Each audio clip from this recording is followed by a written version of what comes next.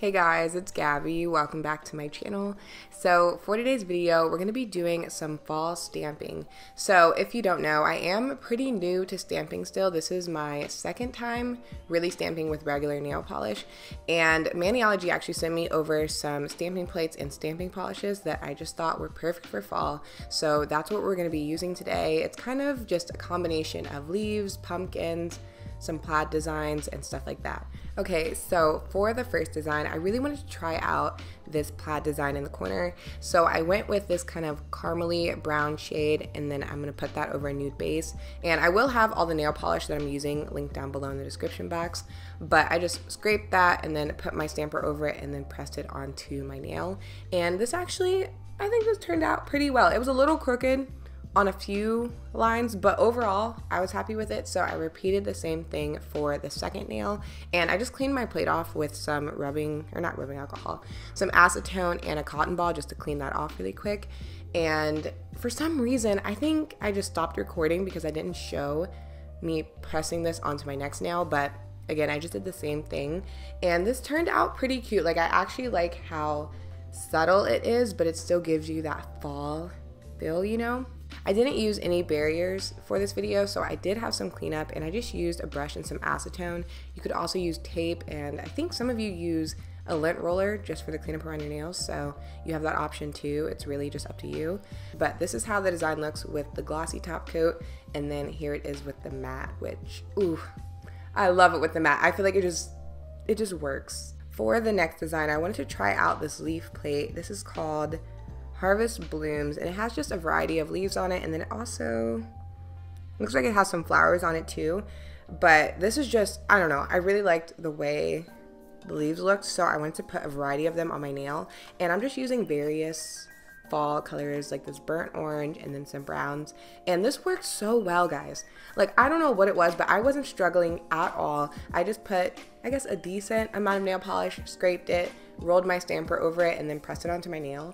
And this was so easy. Like, I did this nail probably, actually, I can't tell you a time, but it was really fast. The only thing that took, I guess, the most time was just cleaning off my plate and my stamper in between. Oh, and I did end up grabbing this leaf from the first plate I used, and that one is called Autumn Wishes, and that's the one that had the plaid designs on it too. And again, this design turned out so cute, you guys. I think this would work really well as an accent nail, like if you did that burnt orange color on the rest of your nails, or even that dark brown color. That would be, ooh, that would be really cute. Like, I should have done that to show you guys, my bad. But this is it with a matte top coat. And then for the next one, so this is where I did struggle a little bit. I tried to do the Hello Fall on my nail, and I don't know, I think I was scraping too much, because even when I tried using less nail polish, I had to scrape it twice, and it just wasn't giving me the full image. And I tried, I want to say like 3 times, and then at that point I was like, you know what, this is just gonna work, even though there were a few little gaps where I could see like just the whole of the background. So I ended up just stamping it on my nail anyway, and I tried to fill those in with a small brush, which honestly I would not recommend at all because it's so easy to mess up this design. But I tried anyway because it was just bugging me. So if you're gonna do it, use a really small brush, but again, I just wouldn't. And I did put it a little further down my nail because originally I planned to put some sort of gem on the top, but when I tried out a few different gems, I just wasn't loving it. So I ended up just adding a top coat, and then I added a matte top coat, and then I added just a gold dot. So something subtle, but I still think it added a lot to the design, and I think it turned out cute. Like, I like it. Again, I like this design more as an accent nail, but hey, if you want to put Hello Fall on all of your nails, you have that option. So for the next design, I want to try out another plaid look. So we're moving down to this thicker line one, and I put way too much nail polish this time, and you guys will see in a second. Like, look at that, it was just smudging a lot. So I tried it again, and this time used a little less. That looks like the same amount, but I promise you it's less nail polish. So just scraped it again, pressed my stamper straight down just so it wouldn't get so crooked this time, and turned out way better. So I just stamped that right on my nail. Again, I'm using a nude base. This is slightly, actually, is this the same base? Yeah, this is the same base as the first design, and I think this turned out pretty well. Again, not perfect, but a little bit better. And for cleanup, the black was just smearing, so I ended up using tape instead, and this worked pretty well, especially for the big areas. But if I could go back, I would have just put on a barrier. I don't know why. That didn't even cross my mind. So you could use liquid latex or the peel off tape that I typically use. That would work way better, especially since it's such a dark color. But yeah, this is how the design turned out, and I did decide to keep this one glossy. I just feel like, wait, never mind. I forgot I ran out of matte top coat. That's why I ended up keeping it glossy. So next design, I wanted to try out reverse stamping. So I saw this somewhere. I don't know. I know it's a thing. So my idea of it is you're supposed to stamp on the image and then color it in and then like put it on your nail. So that's what I did. I started with this leaf, and then I just used the scraper to get rid of any images I didn't want. You could also use a lint roller for this. And then I'm going to be taking a brown stamping shade and then just kind of filling it in carefully. I didn't want to go outside of the line, and I also had no technique to this. I'm just kind of putting it in there, I guess. I don't know.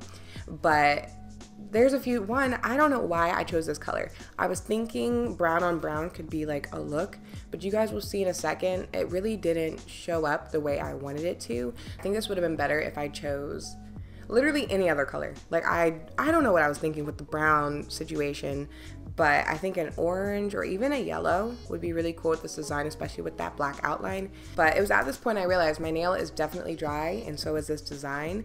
So I needed something to stick, like make my nail sticky again. And I think I saw this somewhere too. I really don't know where, unless I'm making that up, I don't know. But I saw someone use nail foil glue on their nail first, let that dry, and then put the image on top of that. So I tried that. My nail foil glue was so chunky, it's like dried out, so it had little chunks on my nail, but it still worked. I added my top coat, and it turned out like decent. I'm not in love with it, mainly because the color blends in, but it wasn't terrible, you know? Moving on to the next design, I thought this vine looked so good, and I loved how subtle it was. So I used black again, which I'm realizing I use black a lot, but I don't know, for some reason I rather use black over a color instead of a color over a color, just because I like the way it looks more. But this was super easy to do. Scraped it, stamped it. And then for this design, I wanted to do the full leaves, just because if you saw my first stamping video, you know I was struggling with those solid shapes, but this worked so well, you guys. I think it's because I pressed down instead of rolling my stamper, and so it was great, and I just layered them in the corner of my nail. And yeah, guys, I think I'm slowly getting better / getting the hang of stamping. So if you want to see more stamping videos, definitely let me know, because this was fun. Like, I actually enjoyed this. So yeah, definitely let me know down below in the comments, and I will talk to you in my next video. Bye.